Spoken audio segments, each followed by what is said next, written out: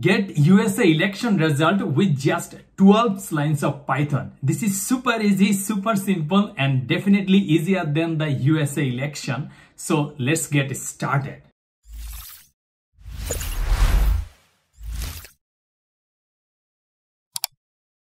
Before getting into the detail, please like this video and subscribe to this channel. Otherwise, grandma will come to your house and force you to count USA votes. And the first thing you will need here is to have Python installed in your computer, and we will use a Python code editor called PyCharm. And it will take just a few seconds for the PyCharm to get started, and then we will use a simple Python package in our project. So the first thing that we will do is to create a new project, and we'll give it a name like USA election result. And then we will press enter. And this will take just few seconds for the project to be ready, and we will use a simple Python package, but this is very powerful and very useful, and the name of this package is called pandas. Pandas is a very powerful, very useful thing, but we will not just go to this bamboo eating pandas, rather we will go for Python pandas. So if we search for the Python pandas, you will go to their documentation, and they have so many different things to be done. But all we need to do is to install it in our project, and it just needs like 3 words. That's it. So I will clear everything here and then click on this terminal, and inside this terminal I will type pip install pandas, and you will install the pandas, and this will take few seconds for the pandas to be ready for your project.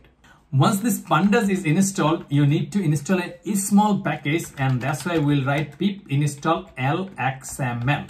And this would be helpful for you to parse results. And once all this ready, all we have to do, go to the Google and search for USA election 2020, something like this. And if you search for it, Google will give you so many things, but ignore all these and scroll down a little bit and find the page of the Wikipedia where you will get this USA election. And by using this URL, all we will do is parse the result that mentioned in the Wikipedia and show it in our project. And since we already installed pandas, we can close this dude and then import pandas. And then by using pandas, we can read from the Wikipedia. So we can declare a variable called wiki and then call pandas, hey pandas, don't eat bamboos, eat some HTML. And we can tell it to read HTML. And then we will give this URL inside single quote. That's it. And then pandas will start looking into the HTML without spending time eating bamboos. And from wiki, you want to get the 4th things from the wiki, that data that pandas read from there. So you can declare a variable name election, and that would be wiki, and it would be your number 5th. This is like 4th position data. And from there, you can just print the election here. And let's see what it gives to you. You will see that once you print this, it gives you some information. And if you scroll that, there are some information. This is your first column. This is your second column, where is like Joe Biden, and then how many electoral vote this person have, how many popular vote this person get, and you can get all this information super easy. So you don't need to go to Wikipedia. You don't need to search on Google. You can just run this 3 lines of Python to get the results. But we will try to make it little bit fancier for us. So in that case, we will get the information of the first candidate, because you know this is your election data, and the first index is the first candidate here.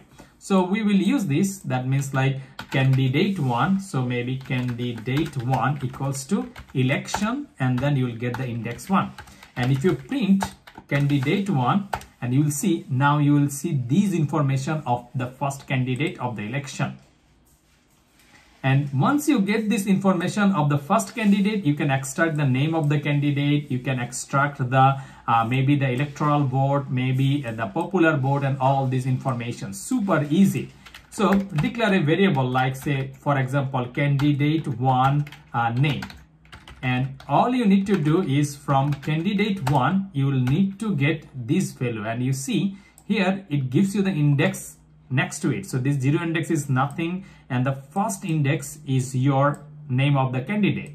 So you can just type 1 here as if you're accessing from a list. That's it.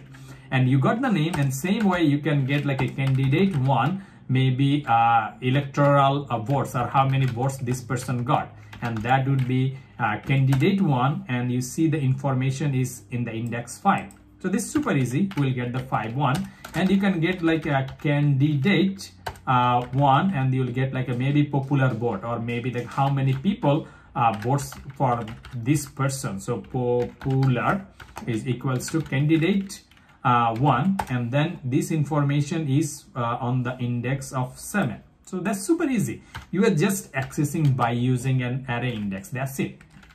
And exactly the same thing you can do for candidate 2, because once you had this election, you know that candidate 2 was the index 2. So we can just copy all these things, and if you want to just do the same way, and that would be your candidate 2. So we will do in a little bit easier way here. So that would be print here, and then candidate. We will get the election once again, and we want to see the election result 2 as an output here, and we know this is the second candidate, and which is like a Donald Trump, and then how many electoral vote he got so far, and then how many popular stuff. So we can just make it super easy by copying it here. So we'll paste it. This would be like election index number 2, and for index number 2, this would be our candidate number 2. That means this would be candidate 2 name would be candidate 2 from index 1, and candidate 2 votes would be this 2. This would be the 2, and then this would be candidate number popular, and this would be like this 2.